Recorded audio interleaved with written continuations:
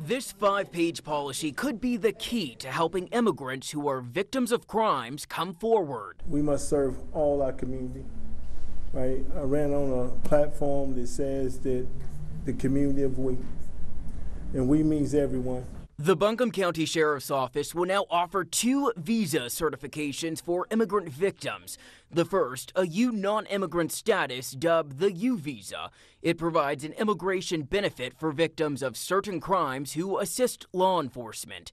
And the second, T non-immigrant status known as the T visa for victims of trafficking, allowing for victims to remain and work in the country for up to 4 years if granted. This sort of encourages or helps them to come forward and to feel safe reporting, because we know when all members of the community are safe, the community is safer. The certification through the Buncombe County Sheriff's Office are only available for victims who cooperate with investigators. Well, I'm not going to get into some of the politics tonight, but I will simply tell you that we're all people.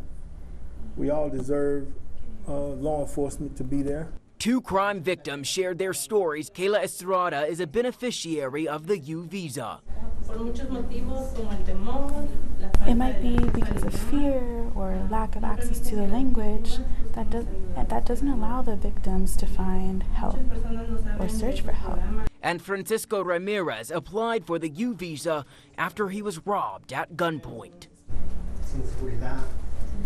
I felt insecure. I didn't feel safe. Talia Hoy with Pisgah Legal says a majority of the time, language barriers, fear of authorities, or confusion on the difference between law enforcement and immigration prevents victims from asking for help. Immigrant victims stay quiet, and so this is just one of the tools that law enforcement has to help them feel more comfortable coming forward and validating the crime that the victimization that they've gone through.